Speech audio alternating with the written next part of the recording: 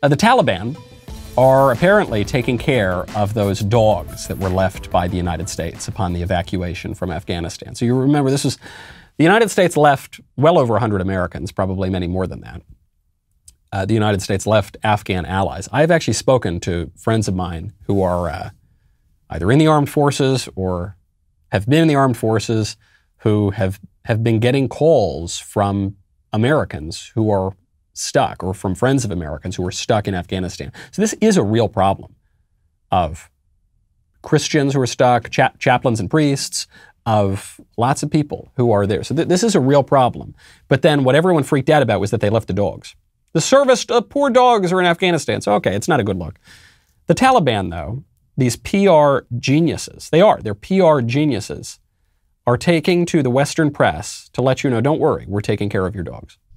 The Americans left the dogs to get out from their specific places, but our teams and our officials called in charge of those dogs, and today they came to report, and they are trying to collect the dogs, and they are trying to facilitate for them and what they need to give them. Is they alive, and how many are there? Particularly, I cannot give you a specific number, but they are alive, and from the beginning, when we come to the front door of the airport, we were in touch with the in charge of the dog, and they are working and they are feeding the dogs, and I think there's no problem.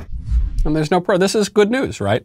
This is I hate that I have the Taliban have been very good about this from the beginning. They've been very good at their propaganda, and the West has not been. So they held that press conference when they took over the presidential palace in Kabul. Joe Biden wouldn't hold a press conference.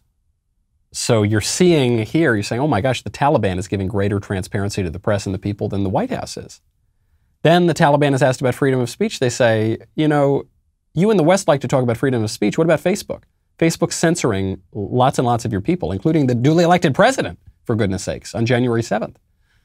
Ooh, yeah, you can't really talk about that. And now the West, we can't even take care of our own service dogs. Don't worry, the Taliban's taking care of it.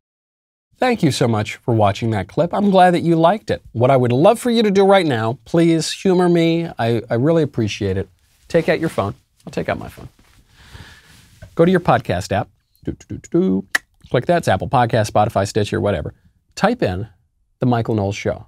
Now, it might not come up right away because sometimes big tech likes to suppress. I'm not making any accusations, but they don't always love the show.